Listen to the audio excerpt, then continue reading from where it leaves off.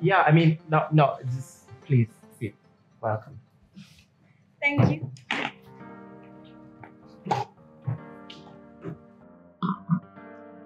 Are you waiting for someone? Because I could No, sit at the bar. no. I'm alone. I mean, I don't mean like alone. I'm like I'm lonely. I'm not lonely. I mean, what I mean to say is I did not bring anyone with me, so you can stay. You can stay. Welcome. Thanks. Hey, Mr. Engineer, sasa si urudi hivi Nairobi, rudi bana, rudi to the government you hate. So engineer from Nairobi. Did I say that right? Yeah. Nairobi. Yes, unfortunately. Well, allow me to welcome you to Harare, the sunshine city that's always in load shedding. Thank you. I'm from Nairobi, the only city with a national park within its boundaries. I raise you Harare, the city where hustlers will shine your shoes for free. But just the one. Fine, you got me with that one. So, what's your story? You kinda already know a lot about me as it is. So, how about you go first? It's nothing to know. I am just overworked, overqualified, underpaid Zimbabwe. That's it. You know, I think you should try stand-up comedy. I should. Yeah. And, Yeah. Okay, do you want to hear a joke? Yeah, should. Knock knock. Oh, wait. Okay, go now. Yeah. Okay, knock knock. Who's there? Africa, but. Africa who? Africa, but not your government.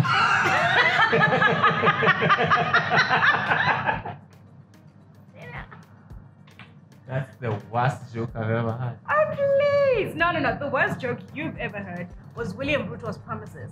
And the funniest Wow. joke I ever heard was the fact that you people believed it. You gonna go there? I'm gonna go. Wow. I'm gonna go. Also, you know, it's an intelligent joke. Thing is, as Zimbabweans, it's also we are the most literate nation in all of Africa. Right? So, Wait. you know, Wait. What did you say? we are the most literate nation in Africa. The last time that statement was true was 1989? Yeah, I think so. Fair, but in defense of my joke, okay, it was a bad joke about governments, which in themselves are bad jokes. So it cancels out. It's a good joke. It kind of makes sense, but still. I mean, I'm from Kenya, so I know a thing or two about bad governments. Neza kusho story mingi za bad government. Are you sure? Are you sure this is the competition you want to start? Yeah. With me, Neni Mzimba. Yeah? Oh. Let's go. I have to warn you first. I'm Kenyan. I'll win this money. Baby, I'm Zimbabwean. I'll swipe for you. Why? What? Come on. Taratins, go. So, some Kenyan government officials stole millions of dollars that were meant to buy medical equipment to fight against COVID-19. This will not work. If you start by stealing facts about Zimbabwe, okay, you cannot be corrupt in your report about corruption. You're stealing facts about Zimbabwe. I'm not stealing any facts about your country. I wouldn't want a country without a currency. Oh, yes. Besides, that's an actual scandal that happened in Kenya. Maybe, I'm just saying, maybe you're the one who's stealing facts. You mean, man? Kenya, Ndoidi Kenya. Huh? Huh? Nothing. We're friends, and clearly both of our countries misappropriated our funds in COVID-19. But do you know, Zimbabwe, 50 people collected benefits for COVID-19 and they had the same ID number. Wait, did they at least have the same name? I mean, it depends whether you think Chipo and Gift are the same name. But the important thing is, how do 50 people have the same ID number? Next.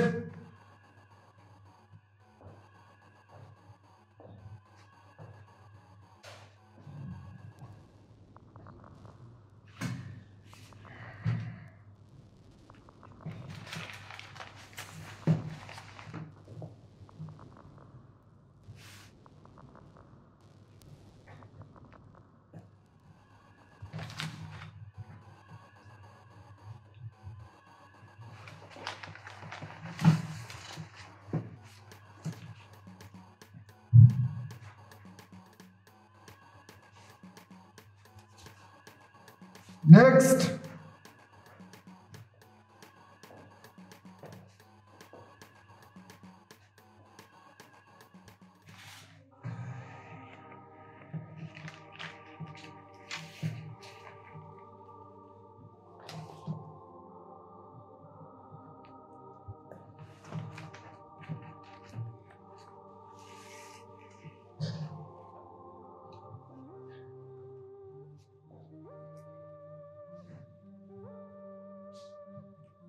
Next.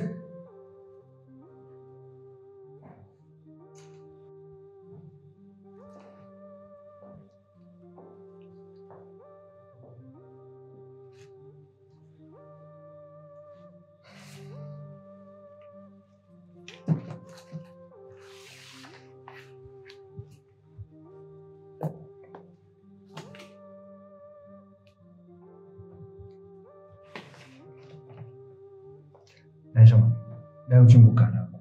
Tukubelekera isikaona.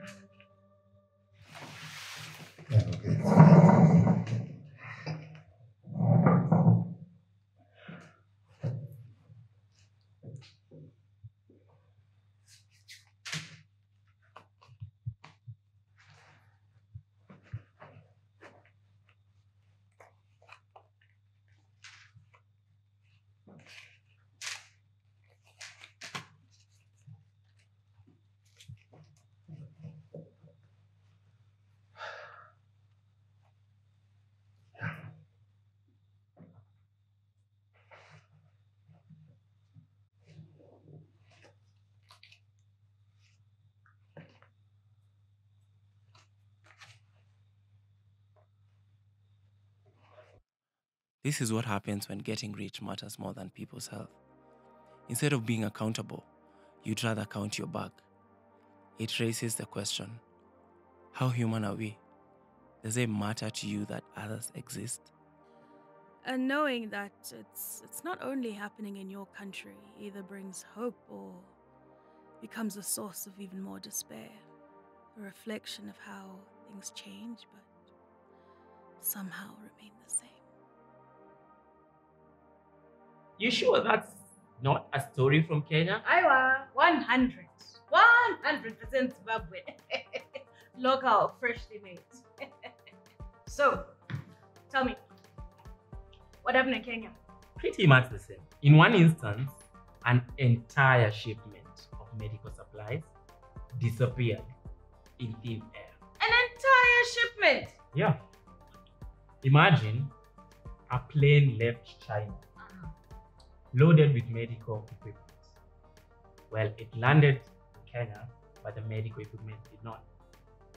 And the authorities recorded that under weird occurrences.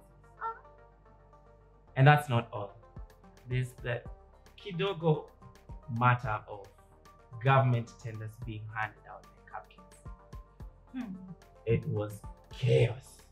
So there's this government agency that procures and distributes medical supplies for public health centers. They pretty much did the same thing. Some senior officials saw the agency inflate their expenditure by $78 million. Hi, Good morning. Welcome. How can I help you? I'm here for the appointment. Appointment gani? The appointment. Oh, I'm sorry. You can go in. Wait. You said some government officials. Yeah. Which government officials? Anan, do they not have names? They do. Sir, the names are? I just told you. Some senior government officials. Right. Got it. On top of these inflated costs, they ended up with all these PPEs that they could not distribute. Kind of like kicking out all the white people from your country and being left with these big chunks of land you don't know what to do with. Same Zimbabwe, that is not familiar to me at all. But listen, it's not as bad, auntie. You know, these things happen everywhere. Oh no, Barry. That is just the tip of the iceberg. Stella, wewe ni mchana. Tuambie pia sisi siri tushaini. Tumesema, you need to trust the process. Usikate hivyo Stella. Hii life ni kusaidiana. Lakini seriously Stella, I don't understand. Stand. Why are these people in a saloon? Your story is not making any sense. No. What doesn't make sense is the amount of money she made, considering her initial investment was only 100,000 Kenyan shillings. Can you believe that? What the hell is that shilling? It's when the British leave you with a stable currency and you don't ruin it. Oh, okay. So that was it a bribe? No, it was the company's entire net worth. Like everything. Must be a dream. I guess it is. You can't grow without risk. So she obviously did not have the capacity to supply goods worth $1.8 million.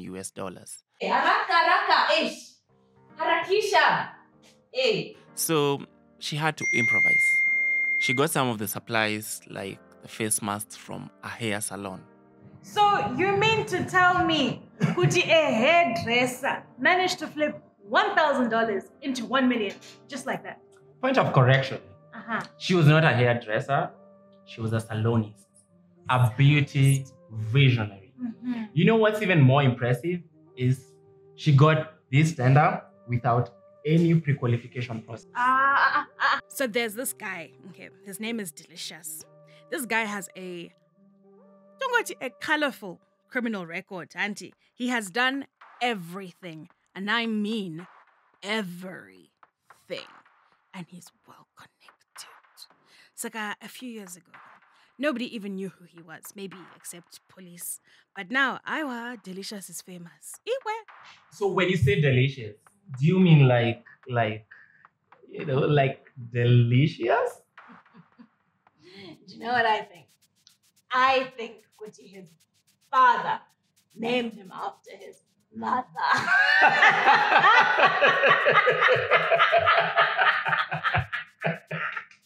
Anyway, the important thing is he's a Mbinga. Wait. What's a Mbinga?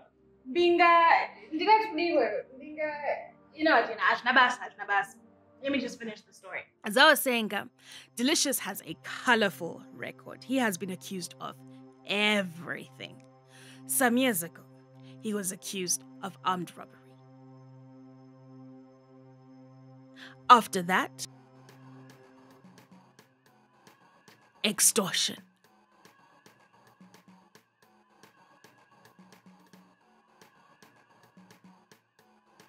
And after that, possession of cocaine and of Viagra. I disagree with the cocaine part, but the other one, that might save marriages. I'm just saying. So, what happened?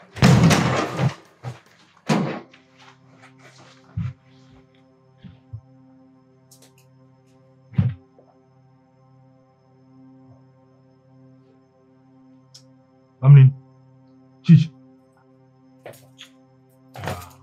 Sorry, Chi. Unzaro. Iwa. Zikama mpa. Sorry. Isaruko. Sorry. Wangu, ngapo.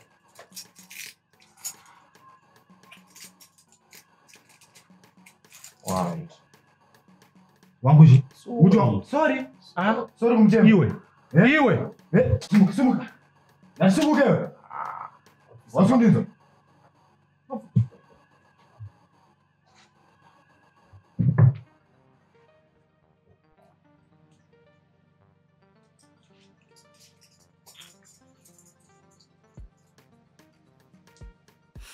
He was arrested for all of this, but he was released. He was my catch and release. And last we heard of him, 2017, until COVID-19 happened. My people dying, businesses stopping, lockdowns raging. Boss niaje, ongeza moja. One more. Just one. Simon? Yeah. Another one for the beautiful lady. Alright, got you. So, yeah, go our on. government needed to procure some PPE. They need to procure some PPE. So normally what happens is that, you know, they put out a tender and then they get their favorite suppliers to bid on it. This time, None of that happened. Guess who got the tender? The delicious? Aha, Mr. Nappy Tappy himself. Oh my God. So he started this Zimbabwe Groot Enterprises. Groot, like Groot, Guardian of the Galaxy Groot? Mm-hmm. What about copyright? Copyright foot. In Zimbabwe, if you copy, it's alright.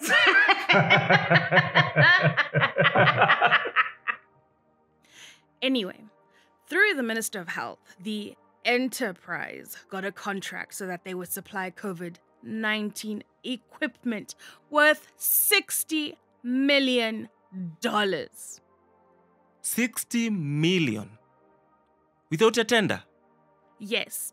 So it turns out, obviously, the figures were highly inflated because it meant that one box of masks would cost $28 instead of $4. A whistleblower came forward and blew the story wide open, and it became a national scandal. COVIDgate, it was called. But Delicious had he'd already received $1 million. Oh, and I forgot. Delicious was said to be linked to the sons of people in high offices, but all 50 of them denied it. The issue has been quiet for a little bit. The minister was arrested. Delicious was arrested. The minister was released. Delicious was released.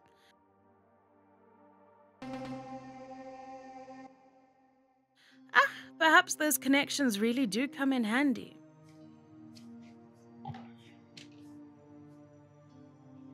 $20,000?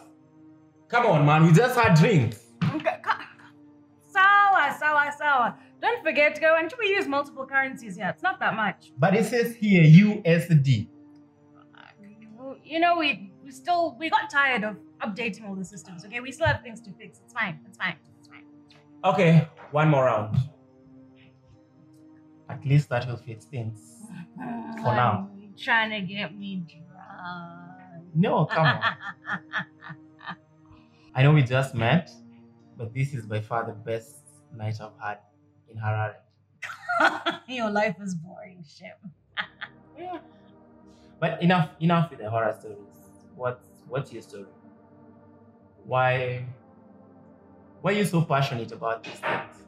I have a daughter. You know, I wanted to grow up in a country with free and equal opportunity where she can grow up to be who she wants to be, not who she has to be, you know? Yeah. That's also why I came here, in search of opportunities. Well, at least you can say you found them. More than I can say for me. What do you mean? It's a never-ending cycle. I'm still looking. Want to start a business? What kind? Something in the retail space. That is what is booming right now. Are you joking? I'm serious. I'm in the retail space. You're joking. Okay, are we just repeating like what the other person's saying right now? Retail is broad. You need to be more specific, yeah? Because I want to venture into the electronic sales and service space. Wait, is this a prank?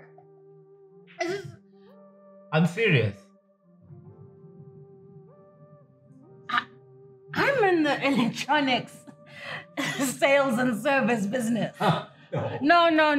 Listen. Listen. If you're playing with me, please stop. No. I'm not drunk. No. I'm in that space. Your kidogo side hustle could like be my side hustle, because you know I'm in there. I know all the papers you have to file. I know all the licenses you need. I know all the guys to talk to. Everything. I'm the one.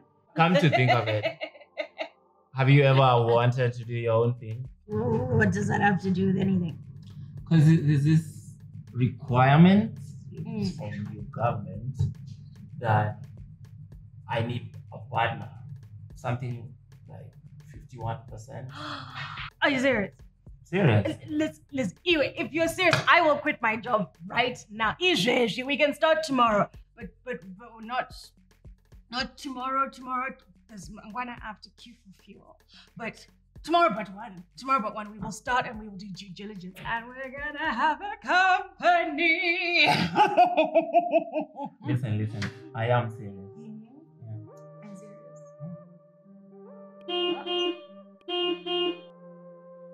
That's my taxi. Good night. I didn't get your name Nairobi. or number.